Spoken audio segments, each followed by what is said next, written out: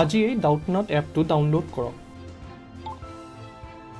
Doubtnutে সামৰি ল'ব 6 পৰা 12 লৈকে আপোনাৰ সকলোবোৰ ক্লাছৰ ম্যাথছ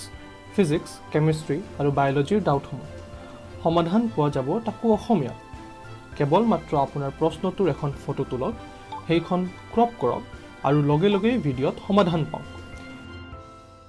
এনে ধৰণৰ আৰু ভিডিঅ' চাবৰ বাবে Doubtnut অসমীয়া ইউটিউব চেনেলটো সাবস্ক্ৰাইব কৰক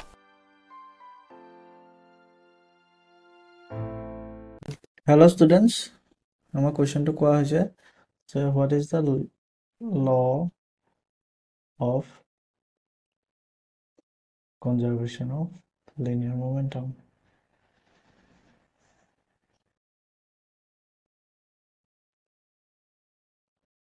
So linear momentum মানে হৈছে ভৰবেগ বস্তু এটাৰ যদি মাস m হয় আৰু যদি গতি এই velocity suppose v লগত v বেগেৰে গৈ আছে তেতিয়াহলে তাৰ momentumটো হৈ যাব mass into velocity সেইটোকে আমি ভৰবেগ বুলি কওঁ সো এতিয়া যদি এটা সিস্টেম লওঁ suppose আমি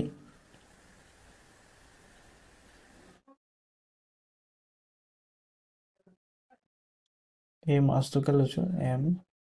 এই মাসটো suppose v velocity গৈ আছে কিন্তু তাক যদি বাহিৰৰ পৰা কোনো ফোৰ্স নিদিয়ে তেতিয়া সেই velocityটো আমি কমাবও নোৱাৰো বা বঢ়াবও নোৱাৰো সি একে থাকিব if no external force applied on the system the total linear momentum of the system remains constant so হেতুকে আমি বেলেগ এটা এক্সাম্পল দি বুজো যদি a এটা বডি হয় আৰু তাৰ velocity suppose 10 আৰু b এটা velocity body হয় তাৰ velocity 20 so b বেগটো অলপ বেছি so দুটাই একেলগে আহি collision কৰিলে collision কৰাত কি হ'ল এই কম velocity বডিটো ইয়াৰ অলপ velocity ট্ৰান্সফাৰ কৰি দিব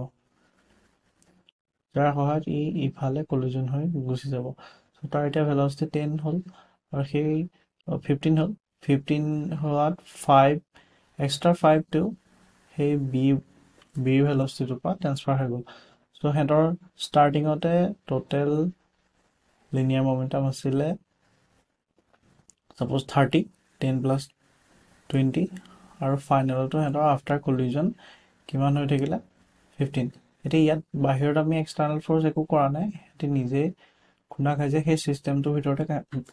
গুটেখিনি হৈছে সো সেইকাৰণে ইনিশিয়াল মোমেন্টাম আৰু ফাইনাল মোমেন্টাম কিমান হৈ থাকিলা 30 সো আমি ক'ব পাৰো যে সিস্টেমটো linear momentum conserved হৈ থাকিলা thank you